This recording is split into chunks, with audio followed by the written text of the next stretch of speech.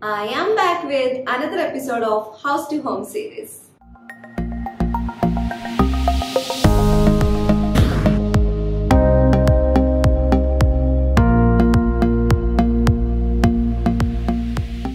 When we moved into our new home, I know one thing had to happen.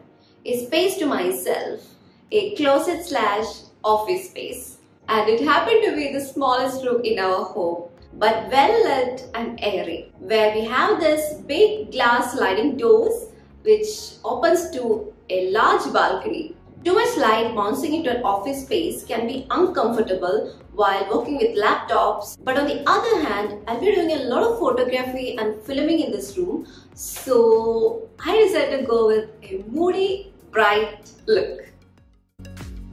We already had this Ikea Pax wardrobe in one of the bedrooms, so we decided to make use of it in our office space. It came with a very basic interior organizers, and I could see a lot of scratches on the doors, so it definitely needed a makeover. Started by removing the screws and the handles, and I kept all the screws safe, or I know I'll regret it later. When it comes to painting a piece of furniture, I always follow 3 steps: prep, prime and paint. Started prepping the door by filling the holes left by the door handles and a light sanding because IKEA furniture comes with this glossy finish which makes it harder for the paint to adhere to. So a light sanding will give the primer and the paint to hold on to something. It's also very important to clean it with a degreaser so that it will take away any dust or dirt or any oily substances holding onto the door, and this is how we are moving on to priming the surface. Once the door is completely dried, I started priming the door with a multi-purpose primer called Fresh Start from Benjamin Moore. A primer can ensure better adhesion of paint to the surface. It can increase the paint durability and it can provide additional protection for the material being painted. So I highly recommend priming a piece of furniture before starting with the paint. And once it's dry, I'm lightly sanding over the primer for the paint to adhere. I usually buy gallons of paint only after getting a sample tin and really trying it on the wall where it's going to be.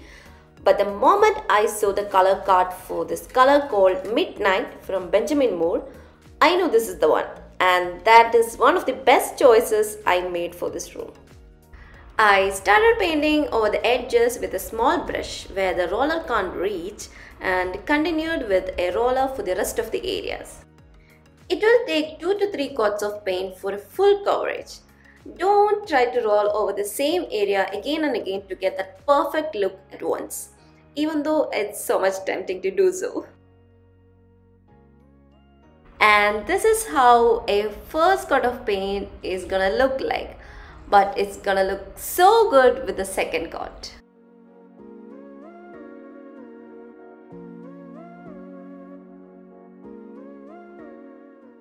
Although the paint may feel dry to touch soon after applying the first coat, wait until the paint has had enough time to cure fully before applying the second coat. I started with my second coat of paint only after 6 hours. I could feel the paint gliding over the surface at this stage, leaving a very smooth eggshell finish. Eggshell finish is a light, shiny finish which I highly recommend for furniture, which will help to reflect the light and easy to wipe when it comes to cleaning. Oftentimes, the hardest part of any makeover is waiting for the paint to dry. After you have spent time and elbow grease on a great project, it's tough to remain patient and let the paint dry fully before putting the item to use.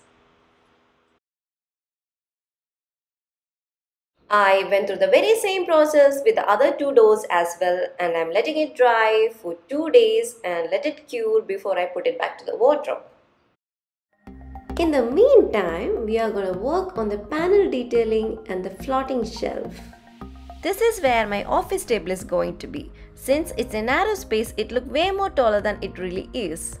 So to break the wall, I decided to go for a panel detailing and a floating shelf which is also functional and aesthetically pleasing.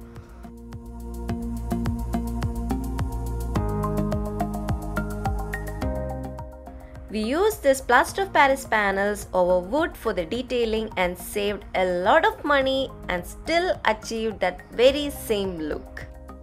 We started by marking the reference lines just above the eye level for the paneling with the help of a laser leveler, drilled holes on the panels and subsequently made holes on the walls as well.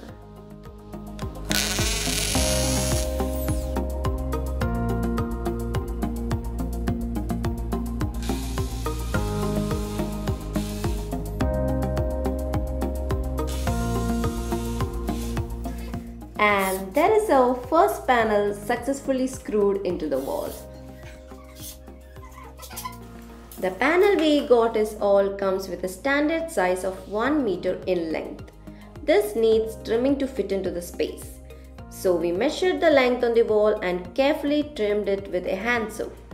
Then screwed it to the wall as we did with the first one and continued doing the same with the rest of the panels.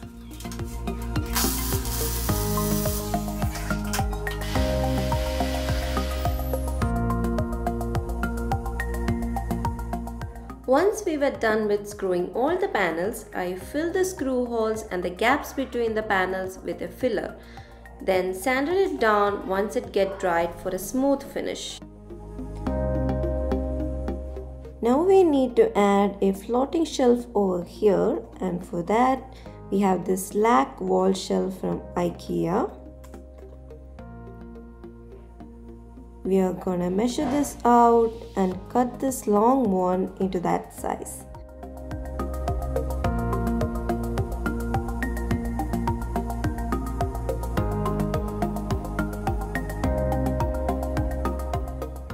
Ikea wall shelves are mostly made up of particle boards and honeycomb structured filling.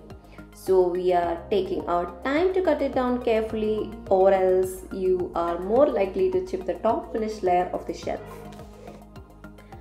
It seems we need to trim a bit more to fit into the space, but the good thing is you can reduce the length anytime, but not if we cut short at the first place itself.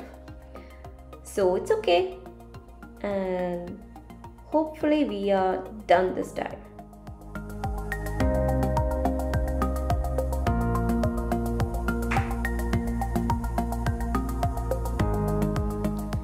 So we are drilling holes for the hidden suspension brackets for the floating shelf before painting the walls.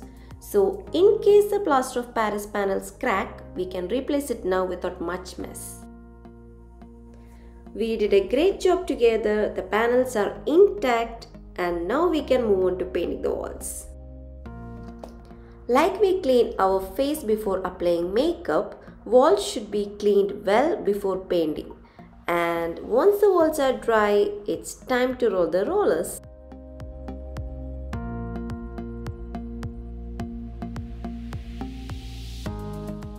Also remove switch and outlet covers for a clean line. We tried paint samples of Simply White and White Dove on the walls. Finalized to go with Simply White since it's bright yet warm enough to compensate the moody and cooler color gonna happen on the lower part of the walls. Always and always paint from top to bottom. Started by painting the edges and corners with a brush, then moved on to the rollers.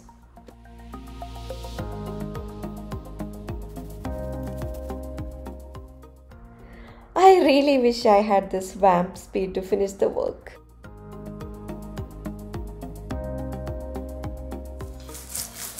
Once the first coat of paint was completely dried, I went on with the second coat. After making sure the white paint is completely cured, I moved on to the lower part of the walls. Use this painter's tape for a clean line, and trust me, it's worth it. And I couldn't resist the excitement of how the painted doors will look on the wardrobe, so now you can see it in my room.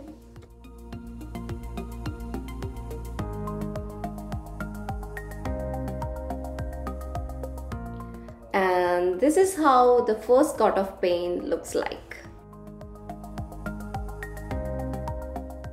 While I was waiting for the walls to get dry, I painted the wall shelf following the same steps as I did with the doors: prep, prime and paint. Simultaneously did the second coat of paint on the walls as well as the lag shelf and let it completely cure for 2 days. Then I screwed the brackets to the wall, and here is the moment I was eagerly waiting for, and it came out exactly how I envisioned it.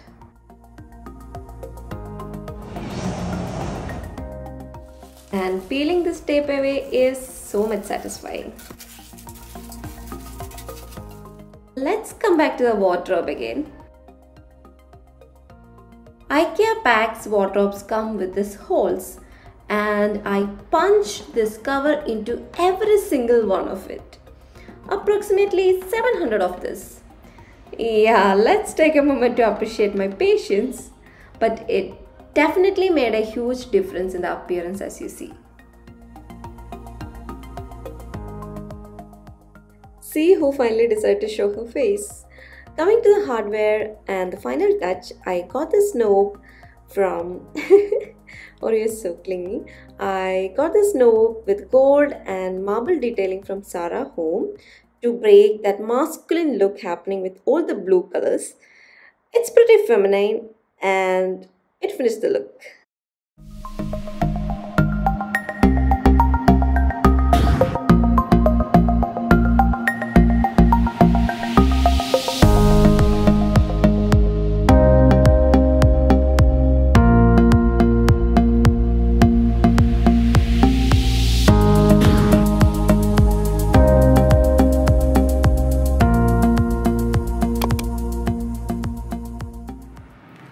I just got few items delivered for my room. Yeah, this is my office chair. Oh my god, I love it. Few more items there. So in the next episode, you'll be seeing how I'm gonna... Can you see the amount of light coming in? So in the next episode, you'll be seeing how I'm gonna tackle this tricky side of my office. And yeah, this is an indoor jasmine. It smells amazing. I got it as a gift from my husband for Women's Day. Okay, so let me know in the comment section how do you feel about my office room so far, and give me a thumbs up because that is so much motivating. And please do subscribe if you haven't yet, because of course I need a lot more subscribers. So we'll see you all in the next episode.